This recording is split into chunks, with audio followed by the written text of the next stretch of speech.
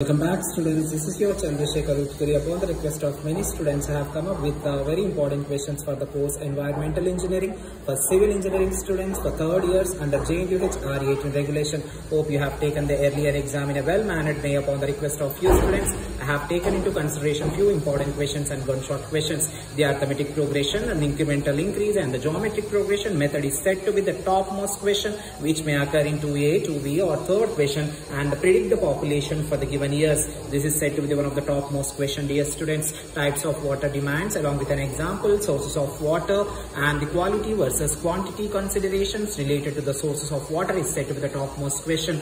Answer any two, list out any two water quality standards is said to be the short question, and the impacts of the waterborne diseases and the short notes to be written is also said to be one of the short question. Surface water quality versus groundwater quality and their differences need to be made in a tabular column, which is said to be the topmost question in form of 2A, 2B or 3A, 3B. List drinking water standards for fluorides and nitrate significance, and the hardness of water related to ETA method is also said to be the topmost question. These are the questions for the part of second and third question as well as AB. I have not covered the short questions. You are supposed to be thorough with all the concepts related to the unit 1 so that you are able to write AB and 2 or 3 question, and do not expect direct 10 mark. It is a combination of 5 year students. Let's jump into the second unit. It is all about the fourth and fifth question. Coagulation and flocculation is said to be the topmost question, and the differences and sedimentation and the sedimentation as well as the gravity filters along with the problem is said to be the topmost question.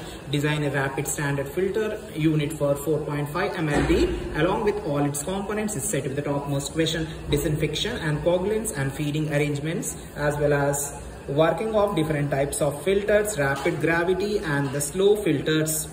This is 4 and 5 and B, C and D question.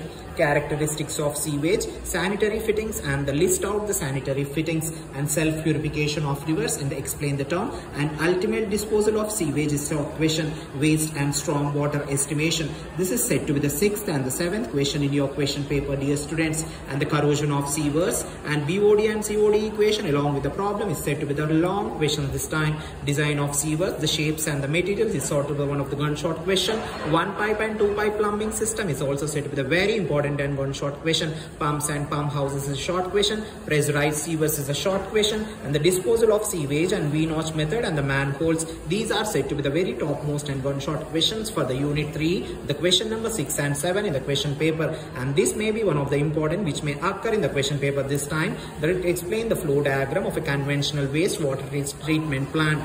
Later I have taken into consideration unit 5, and the question number is nothing but the 10 and 11, and the short questions also may be covered from this. Applications of various air pollution control equipment and define the term air pollution may be the short question. Primary versus secondary air pollutants, how automobile pollutant is controlled, the short question. Global effects of air pollution and meteorological parameter is said to be the topmost question. Cyclone filters and gravity settlers is said to be one of the very important which may occur in 11th question. Atmospheric stability and the control of gaseous pollutants ESPS is said to be the one of the important question. These are the very important and one short questions for the course Environmental Engineering for civil engineering students 3-2 regulation, 3-2 year second as well as the R18 and R16 regulation. Please do concentrate on each and every parameter where I have highlighted. If you are looking for any other course, do not forget to comment, dear students. Do not forget to like as well as share this content with your friends. Good luck and God bless you all, dear students. Hope you are going to do well and subscribe to my channel.